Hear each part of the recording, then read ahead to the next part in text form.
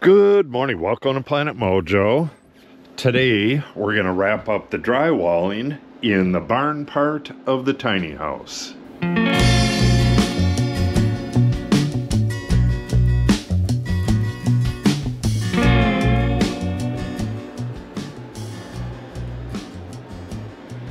Okay, so I'm going to have to take down all this temporary wiring. Oh, actually, the heat is connected to this as well. I don't need to mess with that for a little bit. It's -8 out right now, and this little heater is having a hard time keeping up as it is, but we should be able to deal with that later. I got to get this ladder out of here, the wires, and the first thing I'm going to do is trim that foam flush. Yeah, the insulation that I'm putting in these walls is basically just for sound insulation, but while I'm doing this construction, it's going to come in real handy for normal insulation because, like I said, it's super cold out. I haven't been in here yet. This is pretty cool. Magnetic. You just walk right through and it seals up right behind you. That's helping a lot with the cold weather. Yeah, it's very cold out here. Not even enough heat to melt the stuff off of the skylights. Yeah, you can see your breath out here. Not sure if you'll be able to see that. So let's get started by trimming that foam. I'll get all this stuff off the wall, and eventually I need to get the drywall on there. Hopefully I can get all of this done today. It's going to be very putsy because all of the insulation that's going into that wall is cutoffs from previous insulating, so it's going to be pieced in there. Pieces are going to fall out here and there. I just need to get it in there, wedged in there, and then we'll cut the drywall and get the drywall in there. The drywall is going to be a little bit complicated as well. What do we have on this wall? Well, we just have the two. We have the thermostat and that outlet, but on this wall we have an outlet, the sub panel, and this opening right here for the electronics. That's going to be a built-in cabinet at some point. And once we put drywall on this, I'm not going to be able to have this clamp up here holding the router. Difficult. All right, we'll deal with that when we come to it. For now, let's just get this wall cleared off.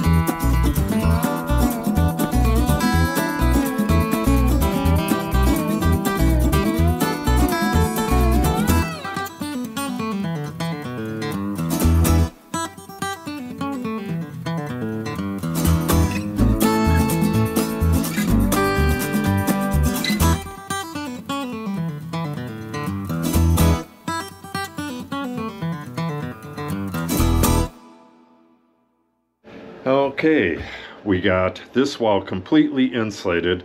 My original plan was to get this insulated and then drywall this and then move stuff over here and do the same on that wall. But because it's so darn cold out, the high temperature for today is going to be -2 and it's going to be 14 below again tonight. So what I'm thinking of doing is just finishing this video tomorrow. It's getting late already. I got a late start. I'm thinking I'll insulate this part too. Just move the stuff out of the way, get that insulated, have this whole thing insulated, and then come back tomorrow and do the drywall. There's 4 pieces of drywall. We got a big one here, big one there, one going across the top there, and then one in that little opening in the passageway up there. Yeah, that's a much better plan.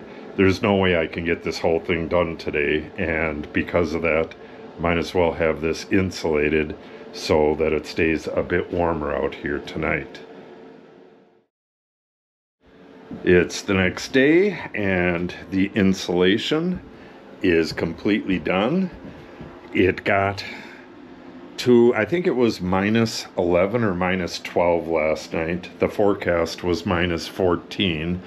Right now, it's -5 out there, and the high today is 0, but it's not going to get to that until like 3 o'clock or 4 o'clock, right before dark, and then the temperature drops again, and it's pretty nice in here. It's going to be a lot nicer once we have insulation in that part, but it is what it is. So my drywall, I'm going to start right here, and once I get that cut, like I said yesterday, we only have 2 openings in this, but I'm going to have to do a lot of marking for the locations of the screws, and I want to keep screws out of this area right here completely. And what I'll do is screw it here and up in here, and that's because we got the hardware for the stairway going through there later on, and I don't want to hit drywall screws. So just got to jog things around a little bit. Got it nice and clean in here. Get a sheet of drywall onto the horses, and I'm going to take my time and get this right. Okay, I got this thing laid out and it's ready to cut. I hope to heck I have all of my holes in the right place. I only have these 2 sheets of drywall left, and I really need to get this covered today. So this is the door opening right here, thermostat, and electrical. What I need to do with that electrical is unplug the stuff that's there, and then I pull it out and kind of tip it forward so that it has a smaller profile. Then I can slip the drywall right over it. We got the magnet marked right there. This is where I would need to stop, so you know it'll probably get a screw right there. And this upper area, these lines are all right in the center of a stud, and I always mark the top plates just like this. This is 3 inches. I need to put the screws anywhere inside of here. This right here is the stopping point, which is right around here. There's plenty of screws in here. I don't need to go all the way up. Remember, we got a bunch of wires in here, and I'm going to need to screw my ladder hardware in right here. I have that all mapped out, but if I get a bunch of screws in here, I'm not worried about the drywall screws hitting the wires. They can't make it all the way through to the wires. I'm worried about all of the hardware in here. We got pocket screws and all kinds of stuff going in here, and I don't want that hardware to hit hardware that's already in there, if you know what I mean. So when it comes time to put the ladder in, I want to be able to put my hardware in without hitting anything. And This whole area right here is above the door, and we got wires back there, but the drywall screws aren't going to make it through this board right here. They can't. They're not long enough, so we're not going to hit anything above the door right here. Okay, let's get this stuff cut out, and then we'll get her in place. Okay, we are ready to rock. Everything's done on the drywall. We got a screw in the driver, screws right there, got some shims on there. This is going to be a 1/4 inch up off the floor. What I got to do is go around and make sure all of these old staples are pounded in. There's a bunch of them that are a little bit proud, and make sure that there's no fiberglass onto a stud where it's going to cause a little bulge. So let me go over this real quick. Then I'm just going to turn off this circuit. All of the electricity that I'm using is coming off this circuit. This is the lights, and we have the charger and the heater. And then pull that outlet out and tip it like I said, and just get a couple screws in it. If I did the holes correctly, get a couple screws in it, and then put the outlet back in, and we can turn everything back on again. All right, hopefully you can see what's going on with the lights out. It's a sunny day and we got a couple windows, so you should be able to see it.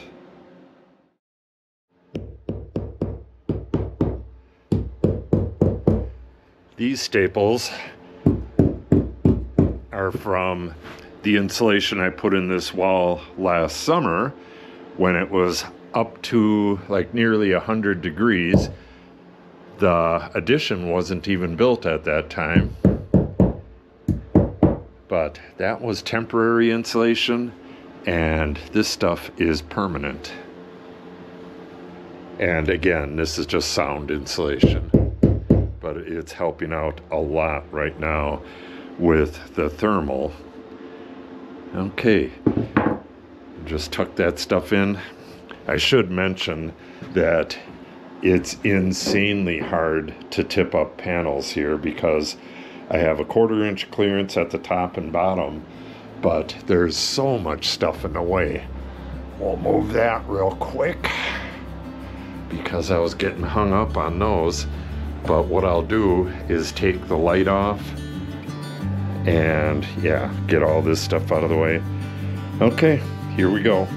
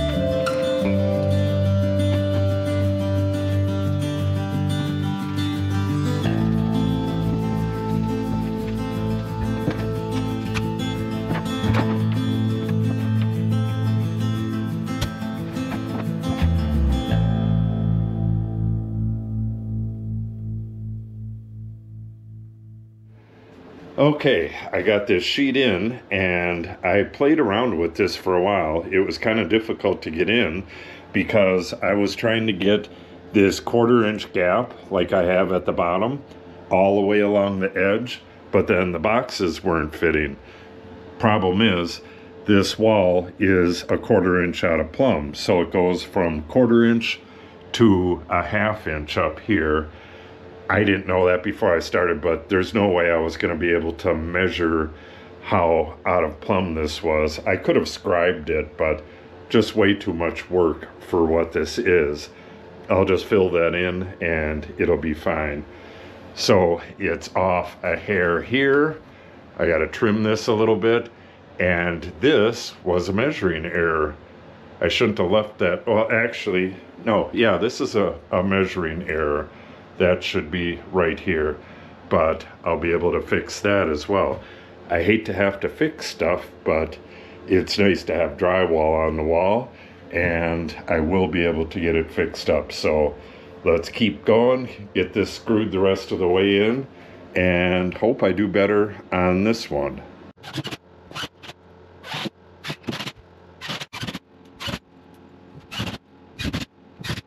Okay, I got panel number 2 all laid out, got the screw lines drawn in, and this one has 2 big openings.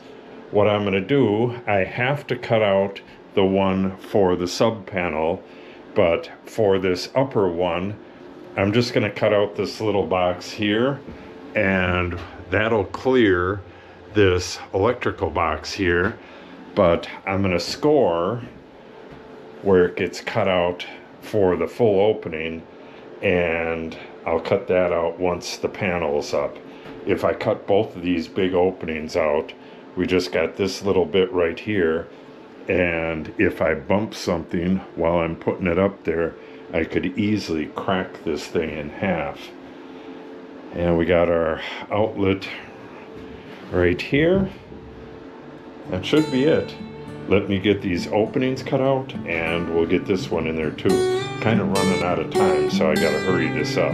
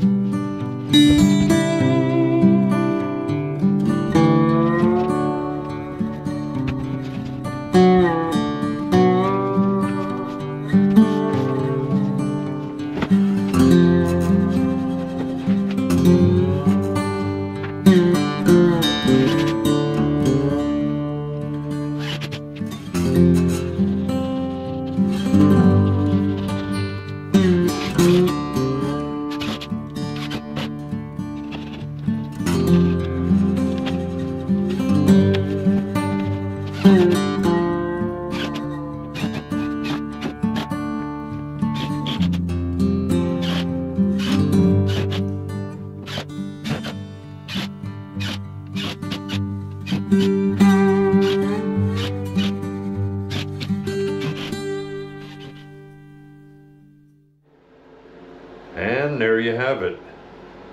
5 pieces of drywall. No, 4 pieces. 1, 2, 3, 4.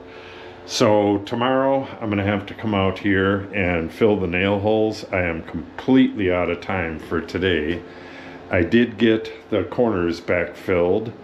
I don't know if you need to do that or not, but I always do if I have a decent enough gap.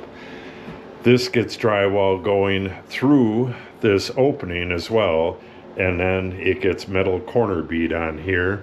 So once I get the drywall in the opening, like right here, there was a gap. I backfilled this a little bit, but that gap, that's gonna all get covered by the corner bead. This right here, where it's overhanging, I'll need to trim that off, but that's gonna be pretty darn easy. Everything fits pretty darn good. Like this box here, the cover has a spring mechanism, so that'll adjust to however the wall is. And this opening right here, I'll be putting a frame around that, so I just got to trim it flush. A little bit right here. I'll need to cover up the router and stuff like that though. Yeah, looking real good. Got drywall in the whole place, and now I need to finish that drywall. I got work to do on all of this other stuff too, so I'll get this caught up and then do a little work over here, do a little work over here, and I'm gonna guess probably 3 days and this will be done. I'm also gonna be working over in the wood shop, putting the plywood walls up, so make sure you're watching the videos on Trapdoor Woodworks as well. So we have tons of videos coming up, and if you want to see them, make sure you subscribe and click on the update icon. If you have any questions or comments, make sure you put them in the comment section below.